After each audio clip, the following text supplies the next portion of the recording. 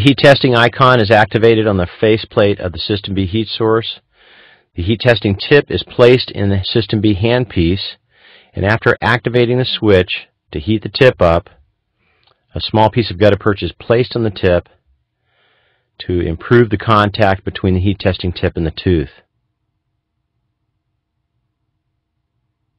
The gutta perch softens up, it's molded on the tip, and then after protecting the lip of the patient, we can head right in and we can heat test a whole quadrant of teeth in less than a minute.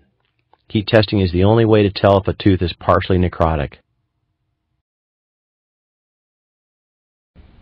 Thank you for watching our introduction to System B Elements Obturation Unit.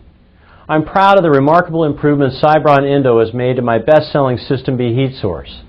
I think you will agree that with a wide range of heat source functions, this device is the most versatile, most sophisticated filling device in the field of endodontics. You can contact SybronEndo if you have questions about purchasing a System B Elements Obturation device. If you have questions about the techniques I just showed you, feel free to contact my teaching organization, Dental Education Laboratories.